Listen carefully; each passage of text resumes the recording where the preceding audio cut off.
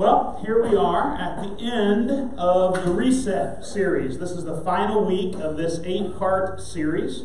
And so I'm going to quickly recap where we've been so far in case you weren't here for any of those segments along the way. The big idea of this series is that we're being challenged by God to drop everything, to just come before the cross empty-handed, drop everything. All of our likes, all of our preferences, all of our agendas, all of our possessions, all of our ideas, all of our wants, all of that. Just drop it all and say, Lord, I'm willing to only pick up what you tell me to pick back up. Everything else I'm going to leave at the foot of the cross and I'm going to walk away from it. I want a factory default reset from you, my Creator.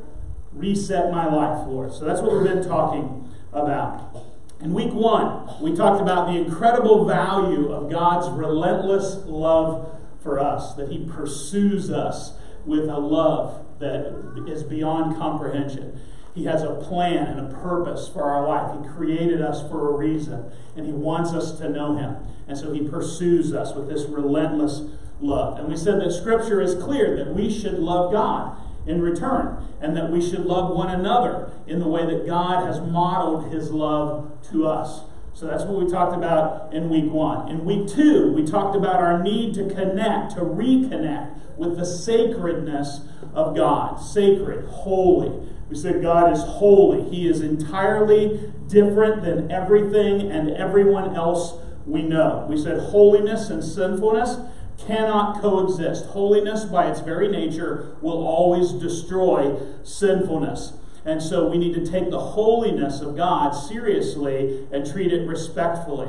And we also said God has called us as the body of Christ, as believers, as followers of Jesus, to be sacred as well. As He is holy, we are supposed to be holy. That's what the Old Testament says. That's what the New Testament says.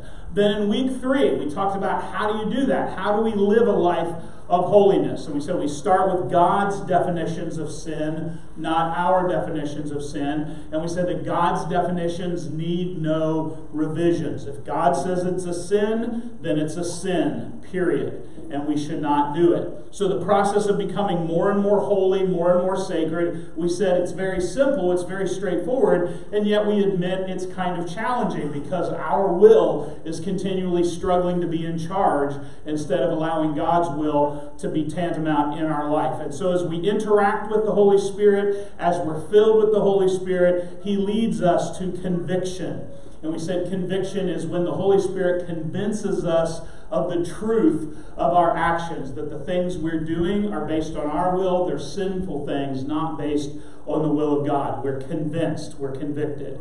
Next comes confession. We confess, we agree without any caveats, without any excuses, without any reservations. We agree with the Holy Spirit, with God. Yes, that is a sin, and yes, I am in fact doing it. I am sinning, and we feel remorseful about that. We recognize we're wounding our relationship with our holy, sacred God by engaging in unholy, unsacred things. And so we feel remorse for that, and we confess it. We agree, this is a problem that I need to fix. And then we repent. We start to fix the problem. We change our ways. We change our thoughts. We stop doing that sinful thing. We allow the Holy Spirit to have more and more control in our life, and therefore we become more and more holy. Holiness consumes us from the inside out. Our will is replaced by the will of God. Then in week 4, we started talking about the 5 biblical purposes of every loving and sacred church. This is what God intends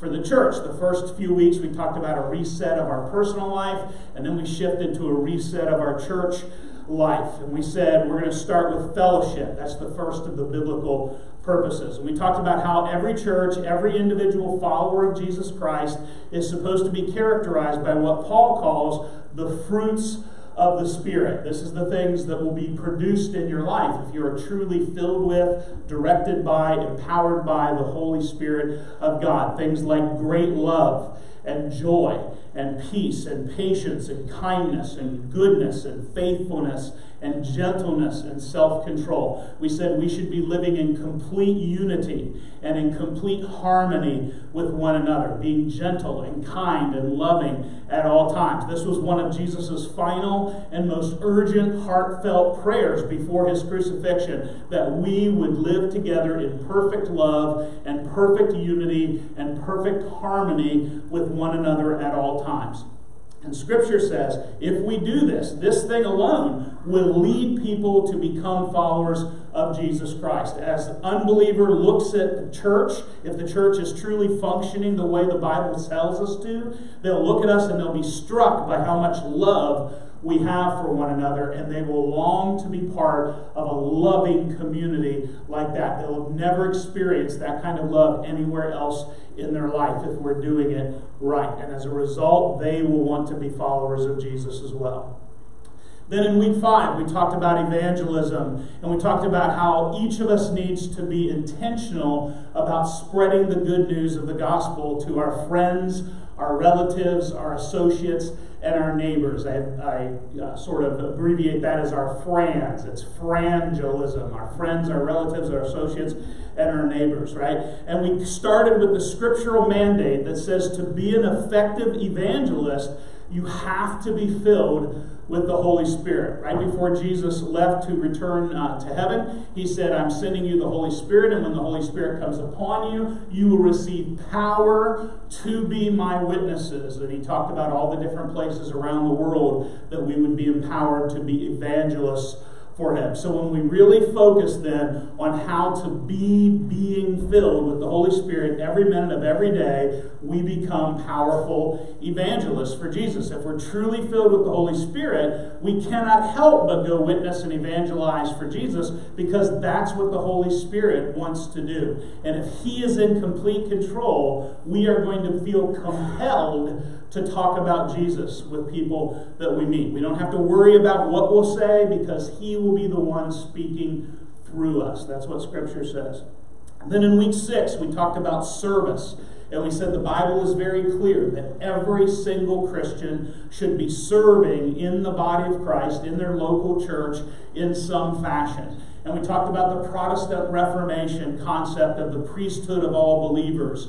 And we talked about those who had a Lutheran background, right? You recognize Martin Luther, who said that we should start calling all Christians priests, because all Christians are priests. And we said that we're all separate but necessary parts of the body of Christ. We each have different gifts and abilities and personalities and passionate interests. We all have different life experience, different networking connections, different kinds of knowledge. We're all uniquely made by God. So we all have a specific niche to fill within the ministry of our local congregation, and we should all serve them, because we are a necessary part of what God's trying to do here. Especially if we become a member here, part of our membership vows were actually to serve in the way that I'm describing. And so we handed out some little green cards for you to fill out and to volunteer to serve on one or more of our ministry teams. And we were mentioning that we're only asking for a once-a-month commitment right now. If you would just serve at least once a month on some ministry team in our church, that would make a profound difference. We're not just a handful of people are having to do all of the work and potentially getting burned out. So some people responded, many people did not respond. I'm going to urge you to do that again today if you haven't done it already. You are needed for us to reach our full potential and for us to fulfill the vision that I believe God has given me for this church.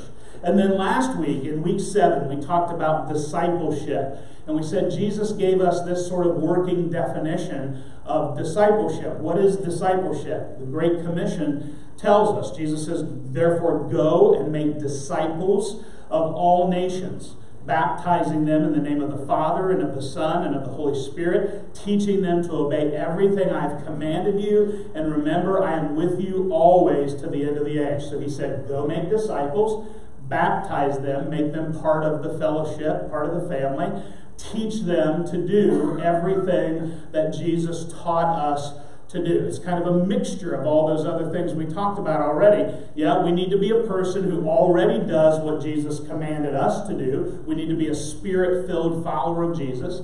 We need to go evangelize people, share the good news about who Jesus is and the positive change He's made in our life with them. Help them become a disciple of Jesus too. Believe that He is who He says He is and that He's going to do everything He promised to do. Lead them to Jesus. Help them make the decision to become a follower of Christ. And then we need to baptize them. We need to initiate them into our fellowship, into the body of Christ. And then we need to love them and really love them like we are supposed to love each other. And we need to establish this ongoing relationship where we continue to teach them everything that Jesus has taught us. And if Jesus teaches us something new, we need to pass that on to this person we're discipling along the way, right? We need to disciple them. We need to make them Jesus learners. And so that brings us up to speed with our fifth and final purpose of every local church and every individual Christian, and it is also week 8 of this Reset series, our final week.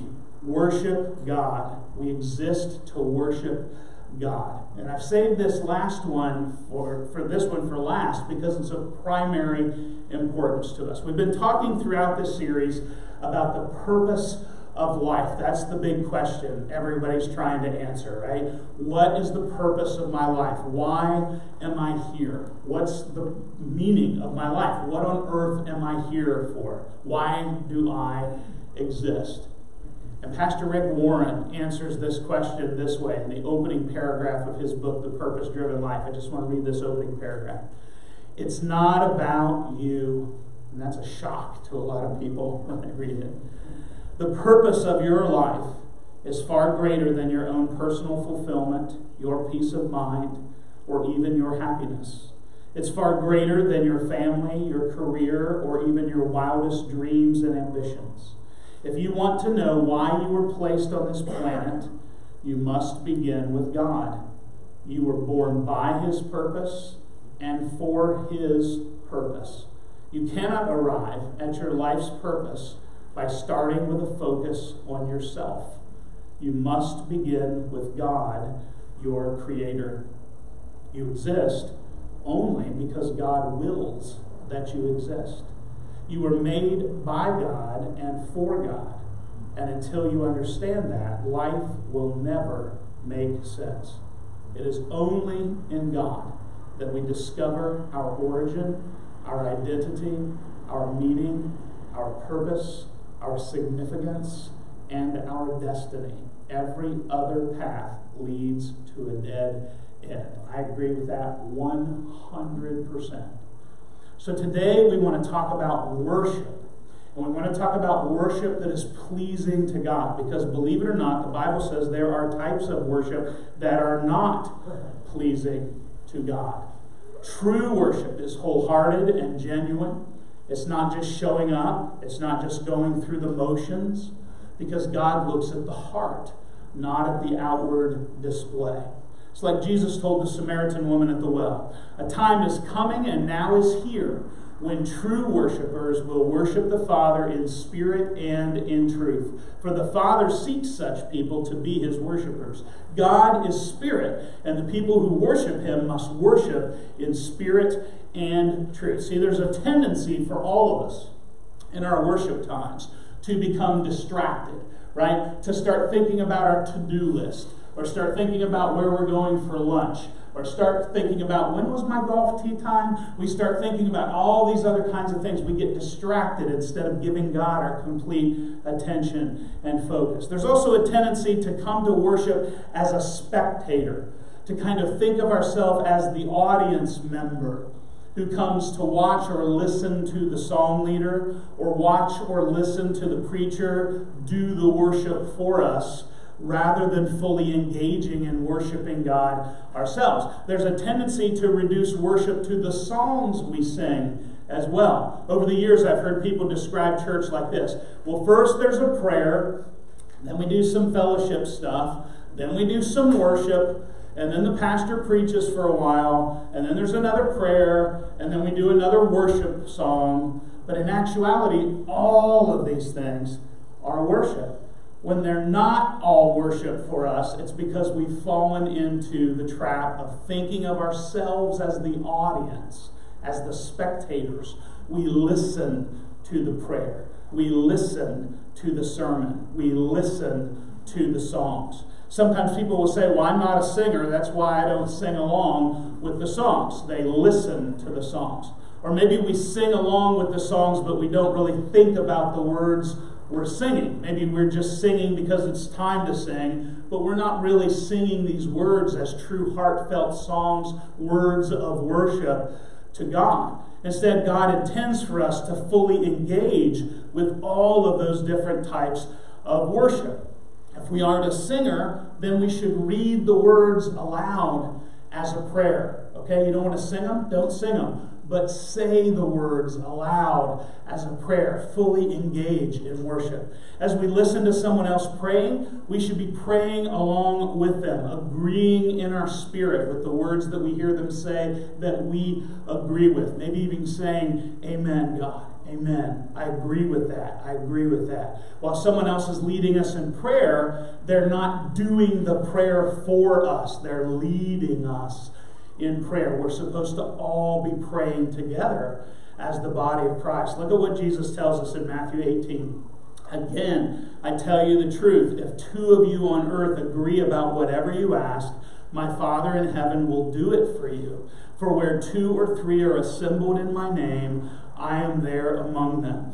Also, when the preacher is preaching a message, be actively engaged. Read the scripture that they're reading aloud as well. Ask God to show you something and He may show you something that I missed. It may not be something I felt like I was supposed to share. I can't tell you how many times somebody has come up to me after a sermon and said, wow, that was such a good sermon. I was so shocked when you said such and such, because that's exactly what I'm going through right now. And I'm standing there thinking, I never said such and such. I never said that at all. But the Holy Spirit spoke to that person and said that. And it was facilitated through the preaching. That's because they were fully engaged. They were worshiping in spirit and in truth. They were engaging with the Word of God themselves, even while I was doing the same, and we all got something different from the moment. If you come to every worship opportunity with this mindset, full of the expectation that God has a word for you today, every day, there's something in there that's for you. Maybe the whole sermon didn't apply to you, but there's something in there. There's a word for you from God that you have to listen for and engage in, and you'll be amazed when that happens, and you'll make a stronger connection to God. It's just like the Holy Spirit took the words of the apostles on the day of Pentecost and allowed everyone in the streets from all over the world to hear the message in their own native language. The Holy Spirit does the same kind of thing in times of worship. If we're worshiping in spirit and truth, God will speak to me differently than He's speaking to you sometimes. We all hear the same physical words, but God speaks to us all differently in our spirits. Isn't that cool? Isn't that cool? But we have to be actively engaged as a worship practitioner to receive it. We cannot be a spectator. So when you pray, pray with your whole heart and engage your mind as well. Pray in spirit and in truth. When you sing, sing with your heart and engage your mind as well. Sing in spirit and in truth. When you hear the scriptures read or preached about, read along with all your heart and engage your mind as well. Read, study, learn the Word of God in spirit and in truth. That's true worship. That's the kind of worshipers the Father seeks, Jesus says. Those who will worship Him in spirit and in truth. It was a great worship song that was written during a time when the church of this particular songwriter had lost that focus in their worship. They had become spectators. They had become consumers. They had become audience members. They were waiting to receive from the band, from the worship leader, from the pastor, rather than giving their heart, soul, mind, and strength in participatory worship in spirit and in truth. So the pastor there did a very brave thing. He said, we're going to take away the sound system. We're going to take away the worship band. And it was a really amazingly, fantastically talented, huge worship band. And he reminded his congregation they were to be producers of worship, not consumers of worship. And he asked them this question. I'm going to say this a couple of times before we get done today. When you come through the doors on a Sunday, what are you bringing as your offering to God? That's something we should consider every week. When you come through those doors on a Sunday, what are you bringing as your offering to God?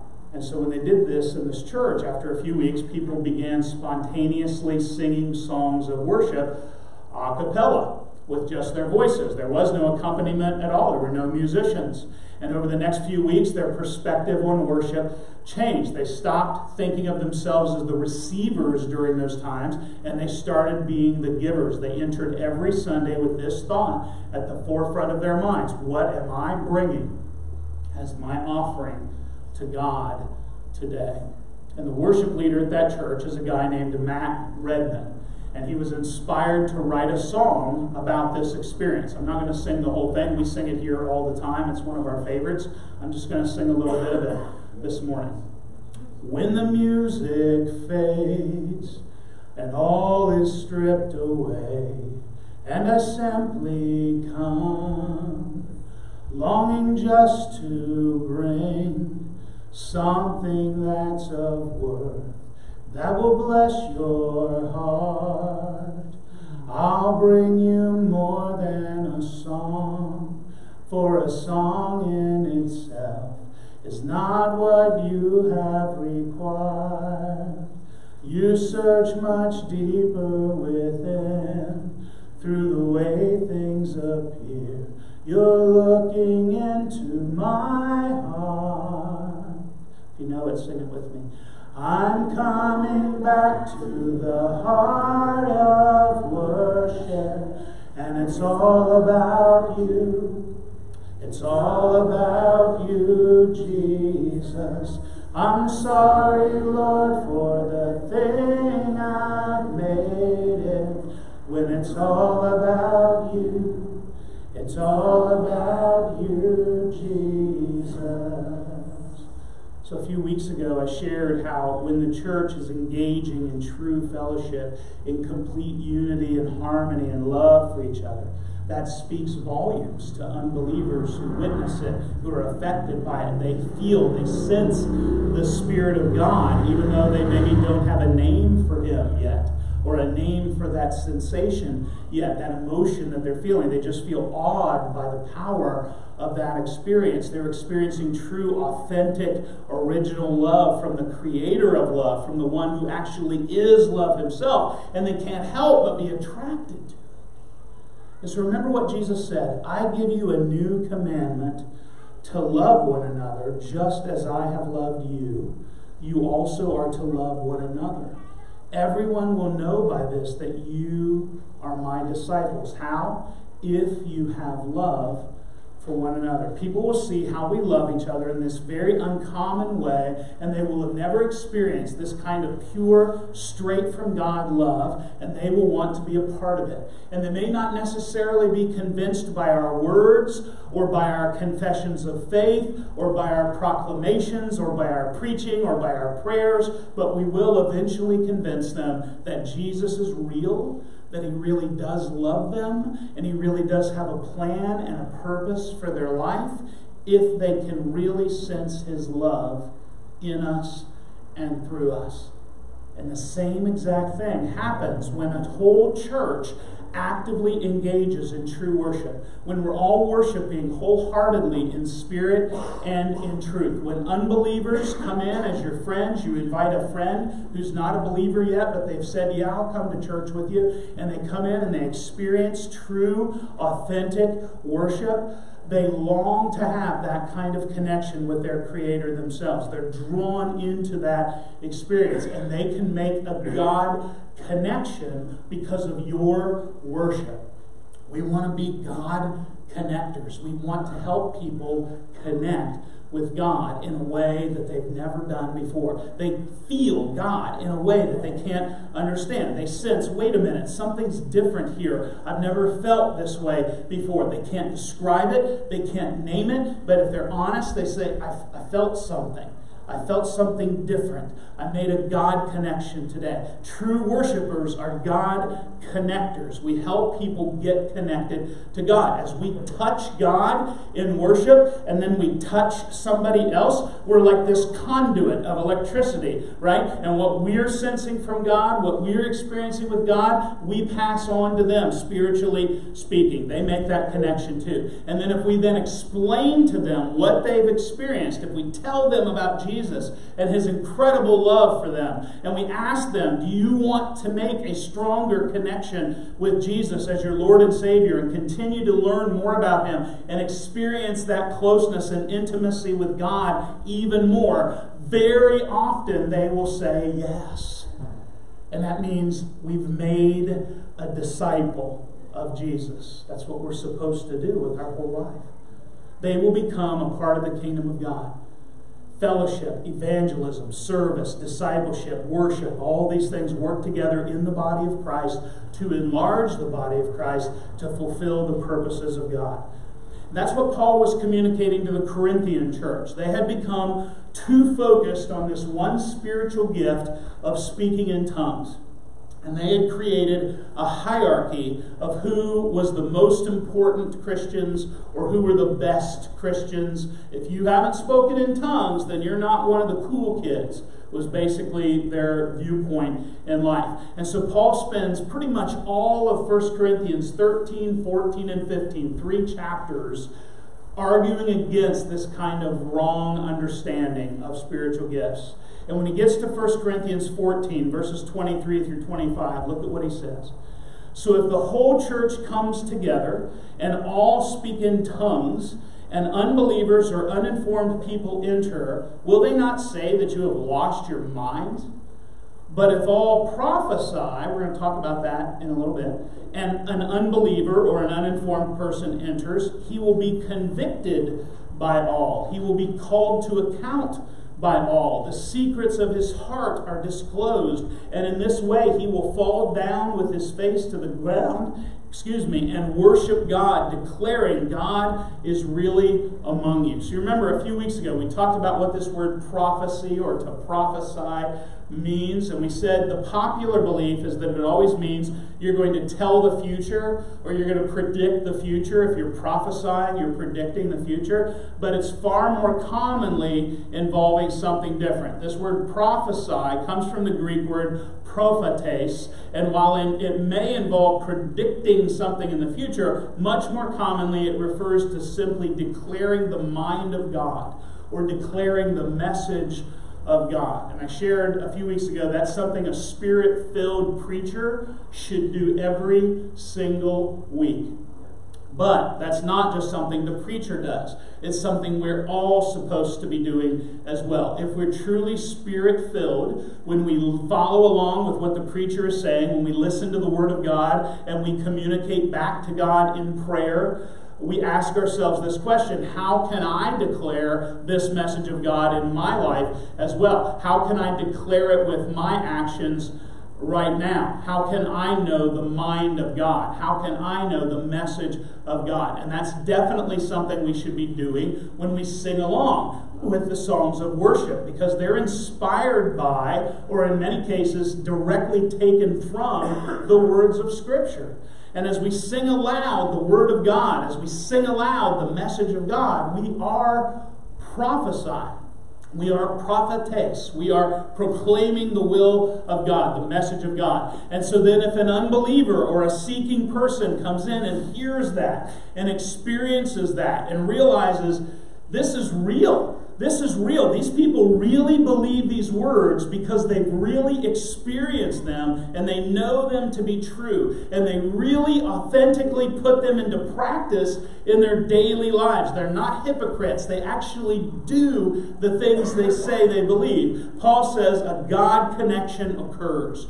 God reveals to that person that he knows them. He loves them. He has a plan and a purpose for their life. The secrets of their heart are disclosed. How will this convinced seeker, unbeliever respond if we are all doing our part of worshiping God together in love and unity and harmony, in spirit and in truth, prophesying with our praying and our preaching and our singing, all declaring the mind and the message and the love of God with conviction and joy and enthusiasm? Paul says he will fall down with his face to the ground and worship God. I've shared with you before, one of the Greek words we translate as worship is the word proskuneo. Proskuneo literally means to kiss towards someone as you bow down. You pay respect or homage. You actually fall to the ground, face to the ground in humility. The Hebrew word shachah has the same meaning. This is the word picture Paul's creating for us here as well. This person will fall down on his face, proskuneo, as he worships God. And Paul says he will also testify. He'll declare his newfound faith. He will say, God is really among you. In other words, wow, you Christians aren't just smoke and mirrors. You aren't just going through the motions. You aren't just dreamers. You aren't just fakers. You really do have a connection with the Creator. And now I do as well. What's happening? This brand new believer has hit their reset button as they make a true God connection with their Creator. And it was all facilitated by our worship of God. They become a sanctified, justified, regenerated, new creation, born again, believer, follower of Jesus, a new member of the body of Christ. Look at what Paul says in 2 Corinthians 5. If anyone is in Christ, he is a new creation. What is old has passed away. Look, what is new has come. So do you see how important your worship is? Do you see what you can accomplish for the kingdom of God if you will worship in spirit and truth? How can you be sure? How can you be sure that you're truly worshiping God in spirit and in truth? How can you be sure that you're prophesying as you sing and pray and participate in the sermon? How can you hit that reset button for you? You have to always remember, you are not the audience. You are not the audience.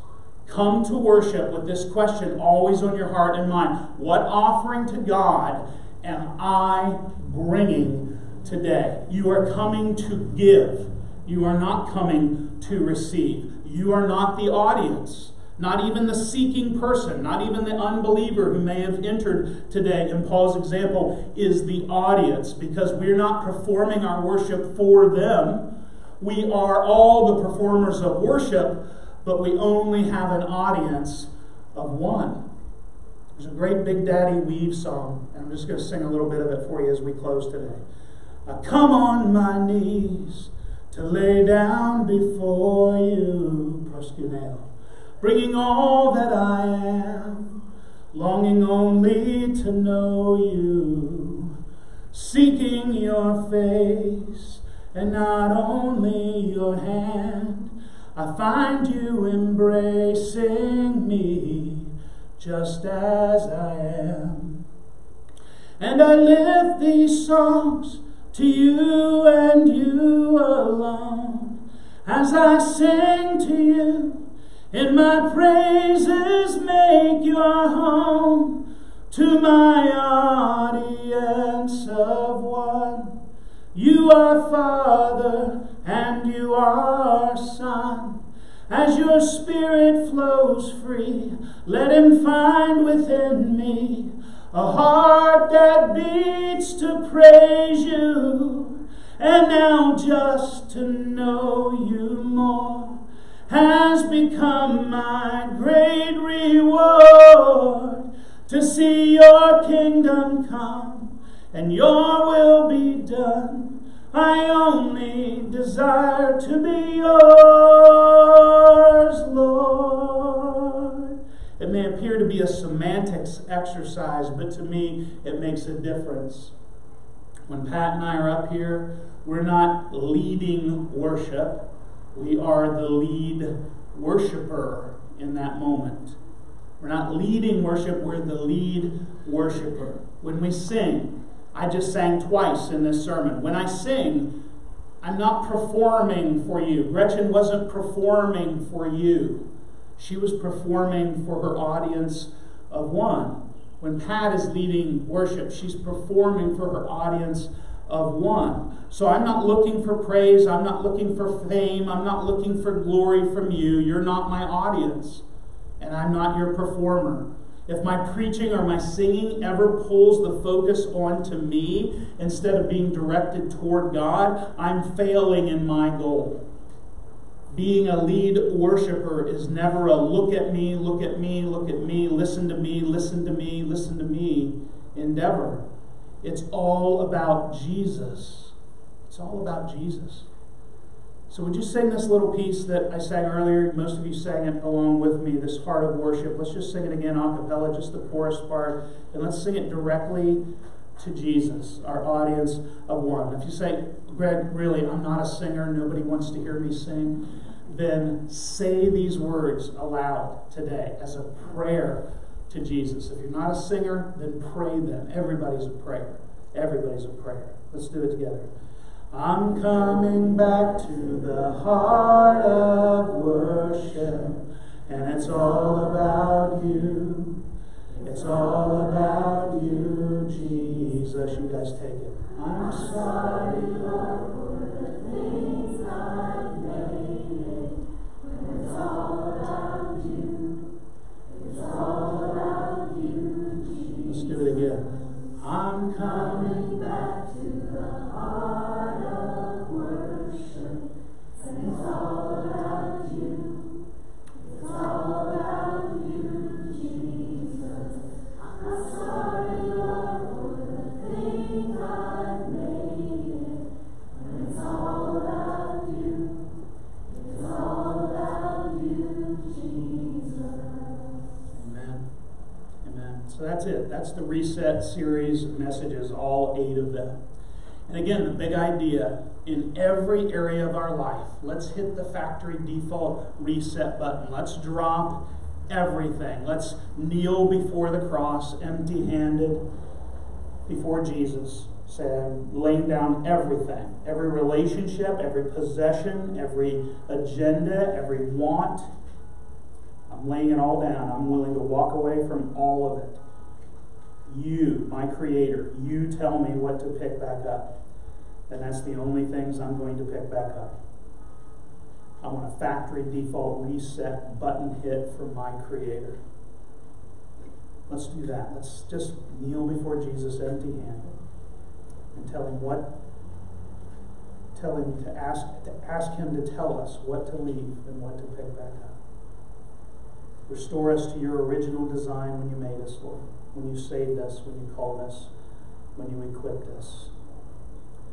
Father God, as we just symbolically kneel before you today, I pray that all of us can follow through with this commitment to really come to you truly empty-handed. No caveats, no restrictions.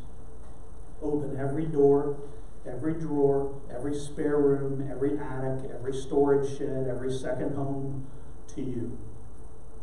It all belongs to you, Jesus. And I'll give it all up, and I'll walk away from all of it today if you tell me to.